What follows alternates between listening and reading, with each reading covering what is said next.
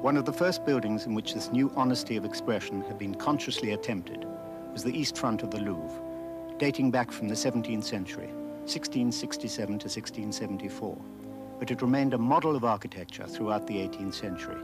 It was designed by Charles Perrault, a scientist. Perrault made the outline of his building almost rectangular. The long facade is almost flat, so is the outline. There's no piling up, no modeling there. Even odder is the fact that the architectural emphasis is on the linking elements, the freestanding runs of columns. The building became known, not surprisingly, as the Louvre Colonnade. Perrault was determined that his columns should not be decorative elements, but, as he thought in ancient Greek architecture, the supports of the building, strong structural supports. He introduced engineering of a very high order into his design. The columns are threaded through with bars of iron, which are linked to crossbars in the stone of the ceiling and anchored into the walls behind. Here is the initial idea that led to the development of reinforced concrete in the 20th century. Almost 100 years later, exactly these same ideas were taken up by another architect, Soufflot, when he was commissioned to build the grandest, the noblest church in all of Europe, the church known as Sainte Geneviève, called the Panthéon today. Actually, you can even see it from here. It's right over there.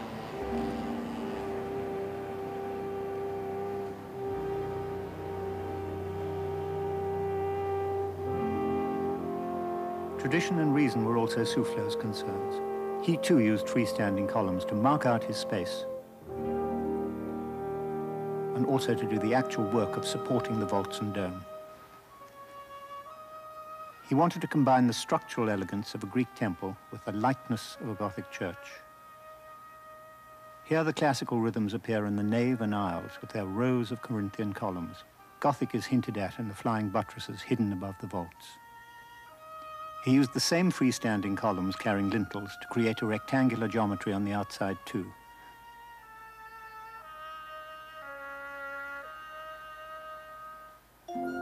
This is called post and lintel construction. The church was a nightmare to build, but is thought of as a masterpiece of French 18th century architecture.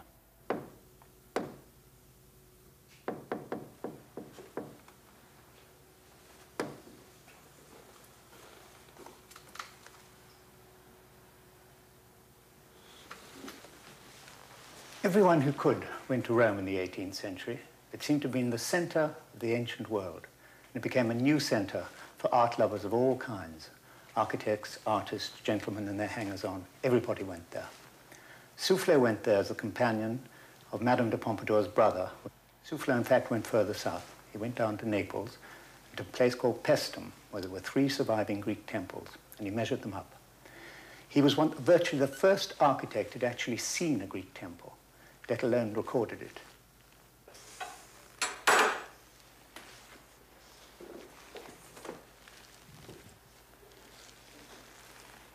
Giambattista Piranesi was most upset by the idea that Greek was the divine source of architecture.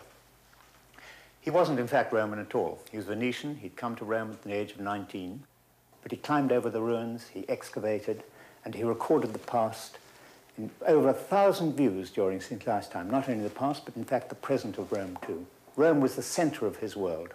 Copper, of course, was very expensive, and he'd put his wife's dowry into investment into these great plates. So he was very worried indeed, thought that the French might start going off to Athens. So although he had a lot of French friends amongst these critics and architects in Rome, he started attacking them. He ridiculed Greek architecture. But then, just before he died in 1778, he himself went south to Paestum.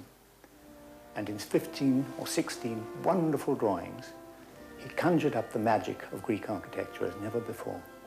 He showed that the column that the French for so long had thought of as a structural element, which they wanted to express honestly, was really a piece of sculpture, a piece of beautiful sculpture. After that, with the discovery of Paestum and Greek architecture itself, the aesthetic vision of Europe changed.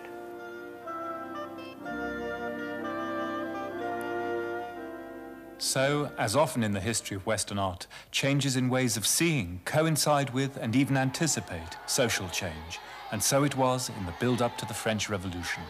The Saturday night fever of revolution began in earnest when Camille Desmoulins, a left-wing agitator, harangued an inflamed crowd here in the Palais Royal, calling for the overthrow of the monarchy and the establishment of a republic. There was rising unemployment, a growing sense of injustice, and a devastating failure of the harvest had led to a shortage of the main staple of the French diet, bread. People were exasperated. It had been seen in the American Revolution how a tyranny could be overthrown by the force of will of the people alone. And now those democratic ideals ran through the population here like wildfire. From the moment the Bastille fell in July 1789, artists were at the center of events in a way they'd never been before. And in the career of Jacques-Louis David, art and politics have never been closer.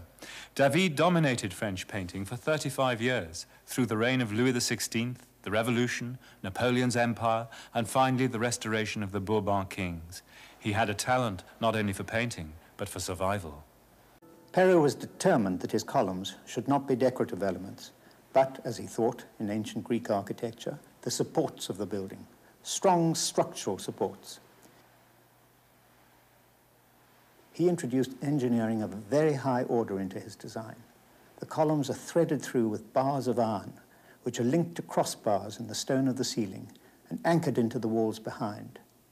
Here is the initial idea that led to the development of reinforced concrete in the 20th century. Almost 100 years later, exactly these same ideas were taken up by another architect, Soufflot, when he was commissioned to build the grandest, the noblest church in all of Europe, the church known as Sainte Geneviève, called the Panthéon today. Actually, you can even see it from here. It's right over there.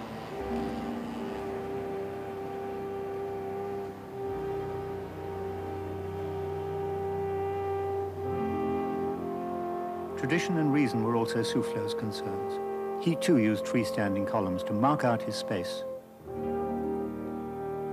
and also to do the actual work of supporting the vaults and dome.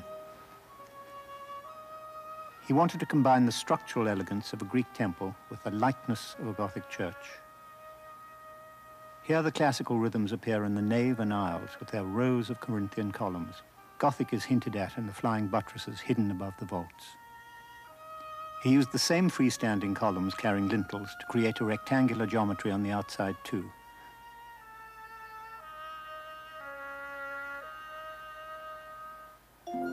This is called post and lintel construction. The church was a nightmare to build, but is thought of as a masterpiece of French 18th century architecture.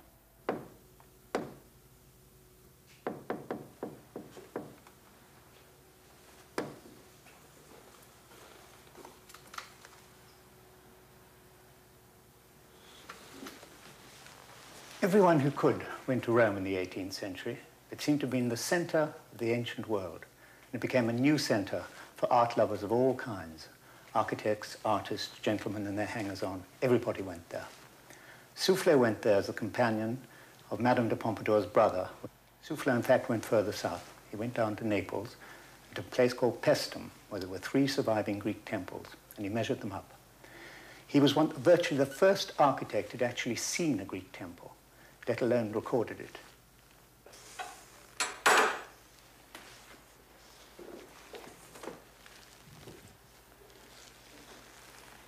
Giambattista Piranesi was most upset by the idea that Greek was the divine source of architecture. He wasn't, in fact, Roman at all. He was Venetian. He'd come to Rome at the age of 19. Behind. Here is the initial idea that led to the development of reinforced concrete in the 20th century. Almost 100 years later, exactly these same ideas were taken up by another architect, Soufflot, when he was commissioned to build the grandest, the noblest church in all of Europe, the church known as Sainte Geneviève, called the Panthéon today. Actually, you can even see it from here. It's right over there.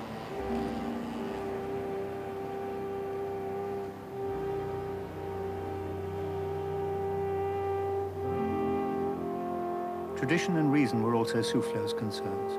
He too used freestanding columns to mark out his space and also to do the actual work of supporting the vaults and dome. He wanted to combine the structural elegance of a Greek temple with the lightness of a Gothic church. Here the classical rhythms appear in the nave and aisles with their rows of Corinthian columns. Gothic is hinted at in the flying buttresses hidden above the vaults. He used the same freestanding columns carrying lintels to create a rectangular geometry on the outside too.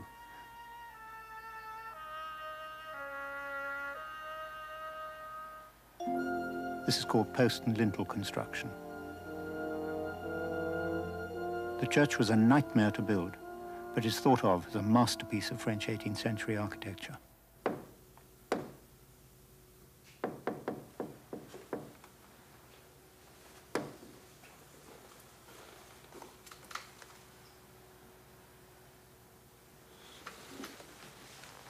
Everyone who could went to Rome in the 18th century.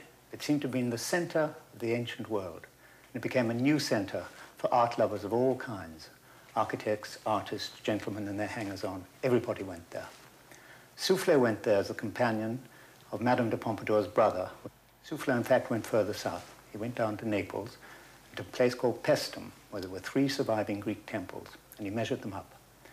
He was virtually the first architect who'd actually seen a Greek temple, let alone recorded it.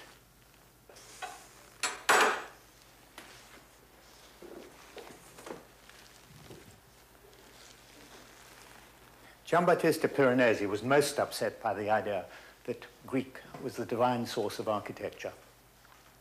He wasn't, in fact, Roman at all. He was Venetian. He'd come to Rome at the age of 19, but he climbed over the ruins, he excavated, and he recorded the past in over 1,000 views during his lifetime. Not only the past, but in fact the present of Rome too. Rome was the center of his world. Copper, of course, was very expensive, and he'd put his wife's dowry into investment into these great plates. So he was very worried indeed, thought that the French might start going off to Athens.